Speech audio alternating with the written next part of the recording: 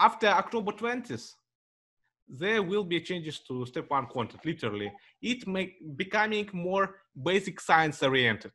Like step one already was a basic science exam. Now it will be even more basic science exam. And it will focus less on clinical parts and more on mechanisms with drugs. Let me show you the example. 18-year-old woman present to her primary care physician with intermittent episodes of shortness of breath that start to bother her last month. Patient is worried because those episodes awaken her from sleep. Patient has a history of eczema since childhood. Our physical exam, on physical exams, normal temperature, normal blood pressure, on lung auscultation visits are heard. What is the first line therapy for this patient's condition? Can you please tell me? Yes, it was albuterol. I agree with you. Before 2019. So right now, our first line of step one asthma therapy is combined short-acting bronchodilators and inhalation corticosteroids. Because guidelines changing too fast, like so fast, step one is just like cannot keep up with it guidelines. That is why they are literally deleting all first line, second line, and third line therapy questions. Like literally no more questions like that. That's actually great for second year medical students. That's not so great for MS3s, for MS4s, for graduated physicians like you. Because you are probably more clinically oriented. You're looking at the clinical picture more, not on this basic science stuff. So again, for physicians, for IMGs, it's like a little bit more hard. So yeah, questions will be like that right now. So literally the same question, the same presentation. But look, what is the mechanism of action of the prescribed drug? That's how it will look like.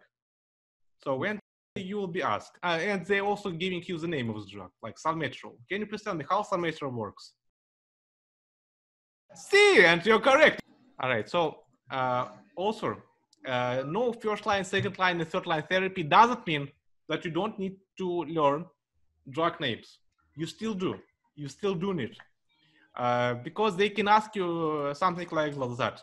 Again, the same, almost the same presentation, patient with asthma.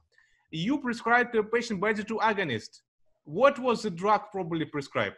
That's what they can ask you. Again, they don't require you to pick first line, second line, third line of therapy because they just cannot keep up with the changes.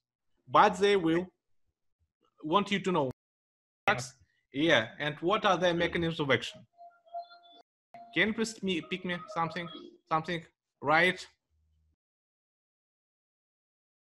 Hey, very good. And you see, you're correct second time, yes? So the thing is you need to pick, right? It's all be good. So yeah, that was the first example of the changes. And now the second example.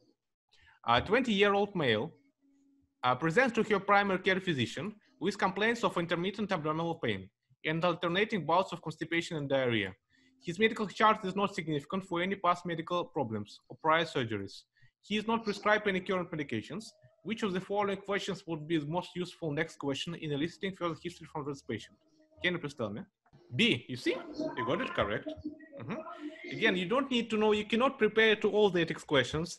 You need to know like the basic principles. And from these basic principles, you need to deduct the answer. You just know that you should start with open-ended questions and you are picking it right. Yeah. So on step one right now, there will be much more ethics questions. Much more. Yeah. So previously, like I was telling students all the time, dirty USMLE ethics, have you heard about him, by the way?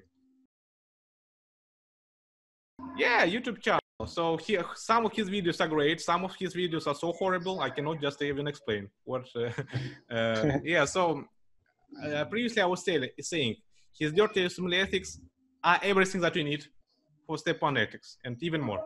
But right now I'm not sure.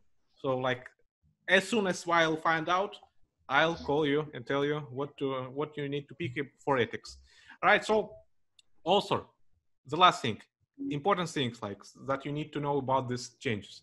Will it be scored differently? No, it's still 130 to 280. It will become pass-fail in January 2020. So if you take your exam before that date, everything will be fine for you. Will student score change? Yes, but like not so much.